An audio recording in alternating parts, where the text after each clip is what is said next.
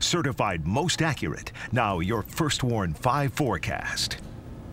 Well, good Tuesday afternoon, mid-Michigan. Meteorologist Matthew Mondro with your First Warn 5 update. Now, as we go into the afternoon hours on this Tuesday here, we'll start to see snowfall picking up, especially near that evening commute time. That is going to provide for some slick travel, just like what we saw on Monday morning. So again, that snow filling in at around 4 to 5 o'clock this evening, widespread by around 8 o'clock. And there also could be some initial mixing at first when that snow moves in, but past that, we are talking primarily snow with this entire event. As we go into the midnight hour, we'll start to see that tapering off to just a few scattered snow showers, then a few remnant snow showers in the morning on Wednesday, but also some wintry mix and a few liquid rain showers, just spotty in nature coming in during the morning hours on Wednesday. But Wednesday morning, things are looking mostly dry for us. Wednesday afternoon, we are dry, just hanging on to that cloud coverage. And as far as snowfall totals go, a general 1 to 2 around mid-Michigan. Some locally higher totals are going to be possible, but it is a wet and heavy snow that we're expecting.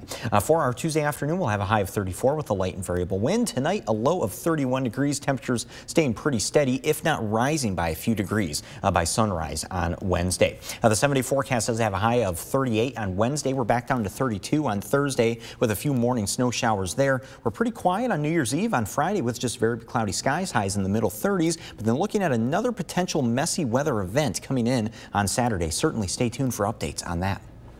Stay with WNEM TV5 on air, on the go, and online for more news and weather updates.